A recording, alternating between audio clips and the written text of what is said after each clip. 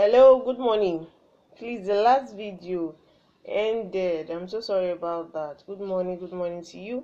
My name is Sharon Agbonifo. I am the founder of Teach Me Skill Group. I help women acquire and develop skills so that they can use that to earn extra income. All right. So, if you are seeing me for the first time, this is what I do. All right. So, and I also help startups, all right, so that they can help grow and scale their businesses to become a mega business. All right. So if you're live, please let us know. Sorry, our last video went off due to network issues as usual. So please, I had invited, so I will have to invite again. Isn't that stressful? But what can we do? We are here to give value. Alright, so please, if you can join us live if you're not in your office at the moment, or if you have that time. Today is Monday. Yes, I know you are going to work, or you're already at work, or you're in your shop, or you're in your house shop, whichever shop you are, or whatever you're doing. If you can join us, we will be very, very happy to have you live, because what we have to talk to you about, you don't want to miss it. Please also try to invite people from the group, invite your friends to watch this video. Trust me, you don't want to miss what I have to share today. I'm talking about 5 important questions that you should be asking yourself before you start a business with your skills. It's not just enough to have a skill, you also want to have a business with that. Okay, Charity, thank you for coming back. Network can be very wonderful sometimes. Hello, how are you doing? Casey, how are you doing? Good morning to you. All right, so good morning, everyone. Today we are talking about 5 important questions that you should be asking yourself if you want to start a business with your skills. All right, so I'll just go straight into it because I have limited time. All right, thank you so much for being here. The first thing you want to ask yourself is, how serious are you about this skill that you want to turn into a business? How serious are you about it? How serious? All right, so we want to settle down and think about it. You know, we start businesses, and along the way, due to one issue or the other, we find ourselves leaving those things, maybe opting out from the business in the long run, or sometimes even in the short run. You know, you get married to this business 6 months, it does, sometimes it doesn't even get up to 1 year, you just get fed up. So the first thing you want to ask yourself is, how serious am I for this business I want to start? It is not just saying I want to start a business because somebody else is already doing it. Oh, that person, she's doing that business. I'm sure that is the latest business in town. I'm sure that's what the person is, that's what is actually bringing money. You know, that business is actually bringing sharp cash. So I think I should, do that particular business. Or probably you just like the way the other person is doing it, so you said, okay, me too, let me enter. Okay, so you have to first of all ask yourself, this business that I want to do. Hi Onome, thank you for being, the first time you're catching me live, yay. So this business you want to start, how serious are you about it? Have you thought about it? The other ones you've done that did not work, what were the reasons why they didn't work? What were the issues that you had with the other business? Is it that you didn't have motivation? Is it that you didn't have support? Is it that people, the way you wanted customers to come, they were not coming the way you wanted them to come? Okay, so sit down and ask yourself, how serious am I? It's not about whether you want to go into this business, because I feel by now you have already decided, okay, I want to go into this business, but how serious am I? Am I willing to take this particular one that I want to do now to the highest point I can? Am I willing to give in my best? Am I willing to do what it takes? The reason is because Every other thing you are going to do is going to hinge on this particular question. How serious are you? I'm sure most of us watching or that's going to watch the replay must have put our hand into one thing or the other. Probably we felt entrepreneurship was for us, or maybe we left because you just feel business is not my thing. I don't have the power to market. I don't have the stress to be going up and down buying goods. I don't have the stress, when customers are not coming in. I don't have that mind to hold on. I'm not seeing anybody motivating me, telling me that okay, it's going to get better. Because there are some point in time that you have to bear the burden for yourself alone. So ask yourself, how serious are you? This one that you want to do now, are you willing to take it to the highest point? Are you willing to move it to the highest point? So ask yourself that particular question.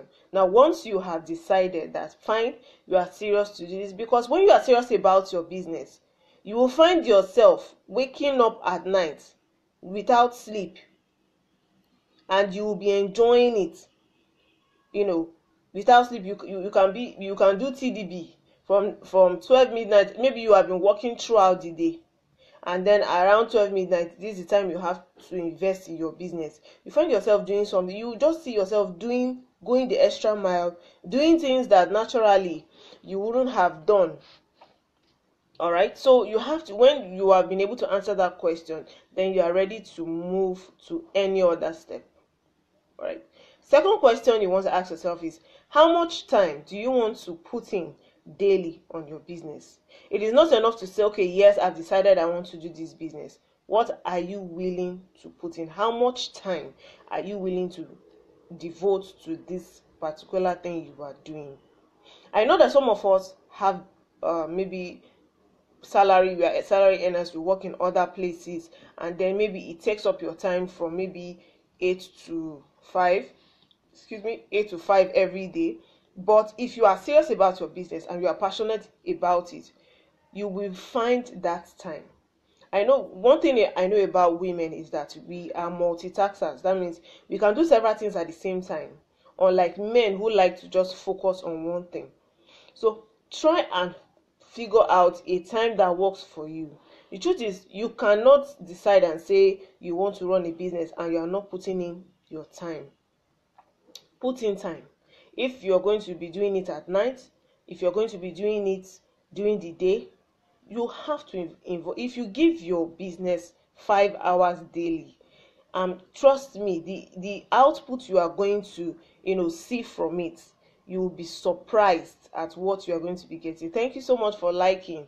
Please like this video as you are watching. If I'm making sense to you, please like this video. And also, if you are watching, I would like to get comments. How much time do you think you are putting into your business daily? Or how much time do you think you would love to put into it? Do you think that your current business, you don't really have time for it? I'll give you an example of myself. I work with a company, and at a point in time when I started running my business, I was doing some things. I kept giving myself excuses, reasons why I was not being productive in my business. So I would just leave it. Maybe I was not putting in effort. When I'm supposed to maybe put in a post, for example, I was supposed to put out maybe a post out every day, but I'll give myself excuses why I should not come online on social media.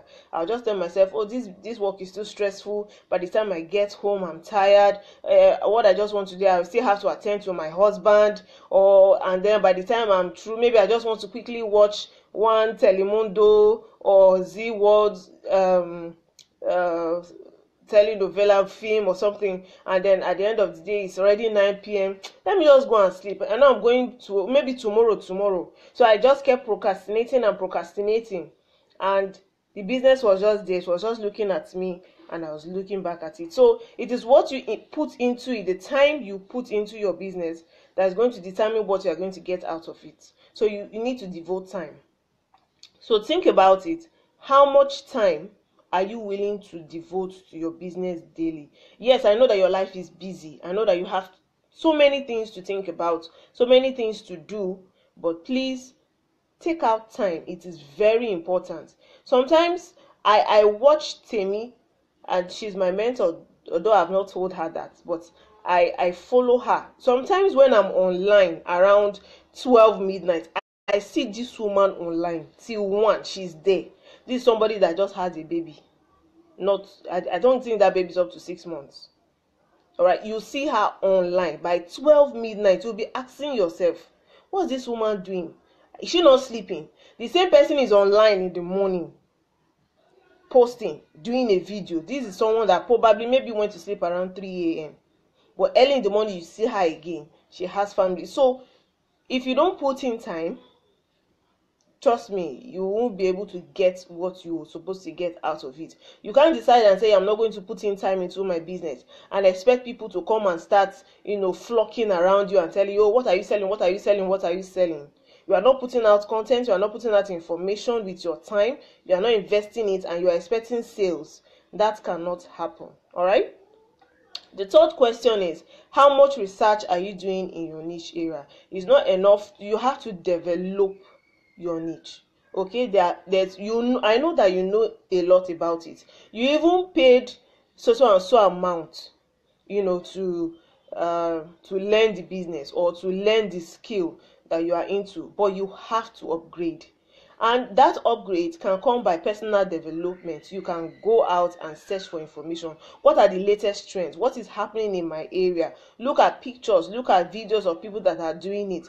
Follow, maybe join a community, join a thread, so that you can know what is going on in your area. So how much research are you doing so that you can be on point, so that you can have the recent information? Because the phone you bought when Nokia 3310 was the latest phone that time, now is iPad, is iPhone. Look at what happened to Nokia. It's now Lumia. There's nothing like Nokia again. So you have to update. You don't the information you got, the one that they use 19 only days textbook to teach you. Things have gone digital now. Things have gone, haywire. So please do research in your niche area, so that you can be on point, so that you can be relevant, so that you can be giving out fresh information all the time. Also, research also has to do with knowing what is in the minds of your customers or your potential customers. So you can do research and know how to, what do they need, what do they want, are you giving them the right information, are you giving them the right product? You may think that this is what they need, but that's not what they actually need. So do research so that you can be able to update yourself in your niche. So how much research are you doing? Are you just putting out information because you think that you know everything, or are you updating yourself? All right. The fourth question you want to ask yourself is, how ready are you for challenges? Now, this is one point I am so passionate about. How ready are you for challenges?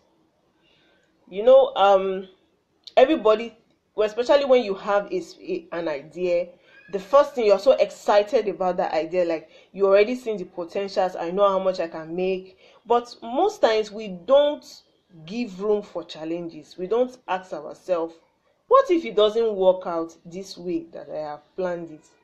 What will be my plan B? What will I do? Will I get frustrated? And this is the point where a lot of people get frustrated in business. Okay, so if you are having challenges in your business, you're watching this video, please, I'd like you to type in, although I'm not seeing any comments. Let me see if I can get comments. Who is commenting? Who is commenting? I'm not seeing the comments. If you're having challenges in your business, please let us know. What were the challenges you had that made you to, opt out from that business, the previous business you did with your skills? Please let us know. Let me know what those challenges were. Let me know what the challenges you had, okay, what they were. What that made you to leave the former business you were doing. All right. So how ready are you for challenges? I remember when sometime in September, August, September, I had a very, very fresh idea for my paper flowers business. and I told myself, I know how I can make 1 million within 1 month. Okay, I was so consumed with that idea that I knew that if it worked according to plan, there's no how I will not make that 1 million naira. So I set up a plan. I did my paperwork. I did all the background work I was supposed to do, and I set out and I launched and I went into, this is an offline thing though. I went into and I started going from place to place to sell this idea to people. But I forgot one part, that in as much as brilliant and tempting and beautiful as my idea is, I cannot control the mind of the other person. I can only try to, make the person see what I want the person to see. But the person does not know what I have at the back of my mind, the amount I'm willing, the amount I've already calculated. So that 1 million was just moving me. The 1 million was driving me. I was like, with this 1 million, I must move. I was doing that. But by the time I started going out from place to place, I started seeing delays. I started seeing people not too interested. I started seeing people not taking it serious. So I said to myself, I never really worked on that part, that what if the person is not interested in this? What if the person does not want to take this offer? What do I do? So how ready are you for challenges?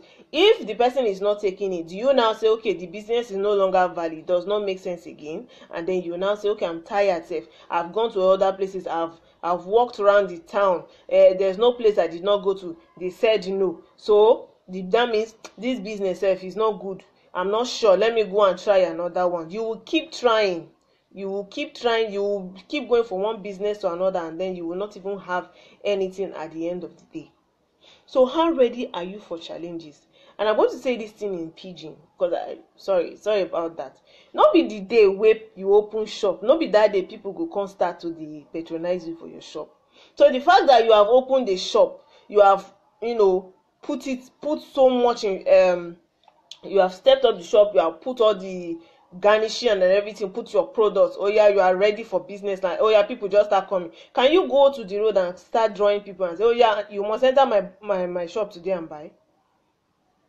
Okay, those of us who have hair salons, there are days when you open your salon, nobody will come and do hair. There are days you come and then you have so many customers that you cannot even handle. They will start going. Say until you know even they fast. It happens like that. So the fact that you have started this business does not mean that you can now start controlling the mind of the customer to come and buy. What you can do is give it time. So how ready are you for challenges? When you see the challenges, are you just going to decide and say, after all, I said it before, this business, it will not work, and then you just close shop?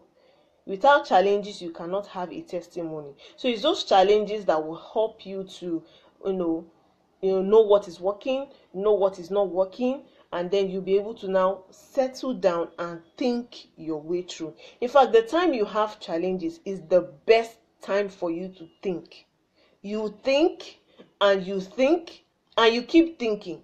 And by the time you settle down and think, you will find out that you will be able to find a possible way where you can do things differently. Challenges can come in different forms.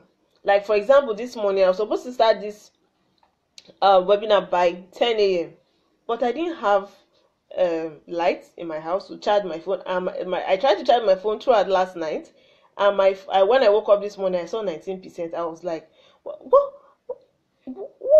is going on? I thought I had put this thing, and I didn't even know that the connector didn't connect well, but it was charging when I left. So this morning, before I started this video, my battery was just 1%. If I tell you how I'm charging this phone to do this video for you, you will be surprised. But it's all about working your way through challenges. You don't say because it's a challenge and then it will not work, you will not do anything.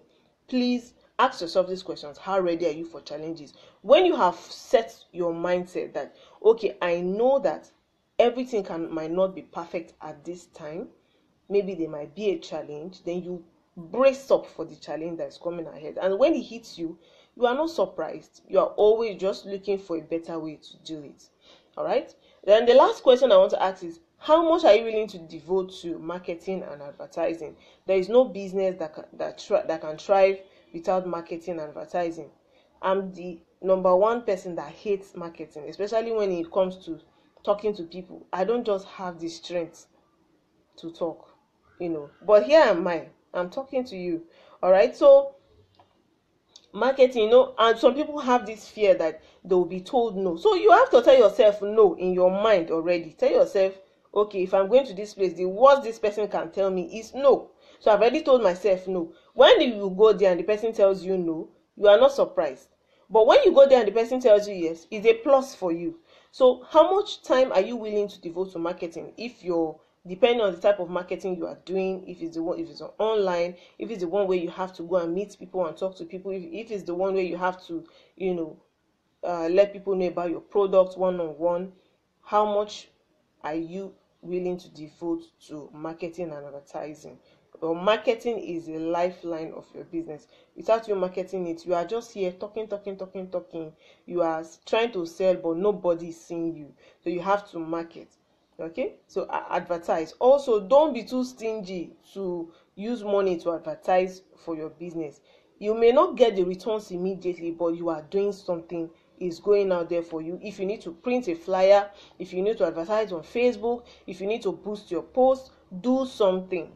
At the end of that marketing or advertising that you are doing, you are gaining something. So let there be something you are trying to take home after maybe your marketing goals, your advertising goals. What do I want? Okay, if these people are not going to apply for my course, what would I do? All right. Okay, so put in that. I hope you putting that into your portfolio. Like, how much am I going to devote into marketing and advertising? All right, you don't have to make it that big. You just like some businesses, all you just need to do is put a banner outside your house.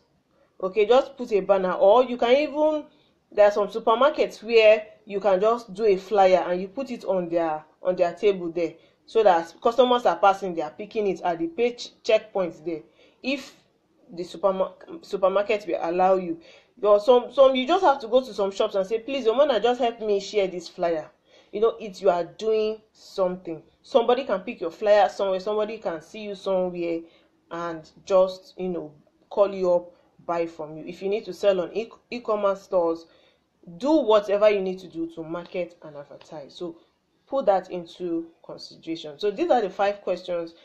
There are other questions that you can ask yourself, but for me, this is the 5 main questions I feel you should be answering, especially if you are just starting out a business. The reason why you need to ask yourself these questions is so that you don't get burnt out along the way. If you are not serious about a business, by the time you start seeing challenges, the first thing you do is want to give up.